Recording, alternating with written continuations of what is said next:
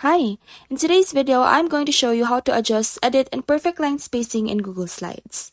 It is commonly advised to keep text to a minimum presentation, focusing only on the most relevant concepts.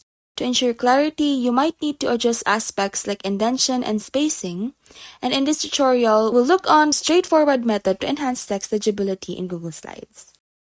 To modify indentation, follow these steps. First, open your presentation in Google Slides. Then, select the text you wish to adjust.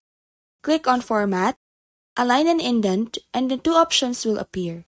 Increase indent, shift the text to the right, and then decrease indent moves the text to the left. If you find this video helpful so far, please consider subscribing to help YouTube algorithm show my video to other nerds like us. Alternatively, you can adjust indent by dragging markers on the ruler. Ensure the ruler is visible by clicking View, then Show Ruler. Once visible, select the text you want to modify. Then you will see markers for left indent and right indent on the ruler. Click and drag the desired marker to adjust the text accordingly.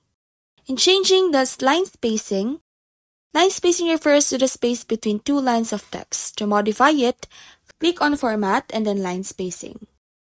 Next, choose from four options. Single, 1.15, 1.5, and then double. Increasing the line spacing enlarges the gap between the lines. If none of resets suits your needs, you can enter a custom value.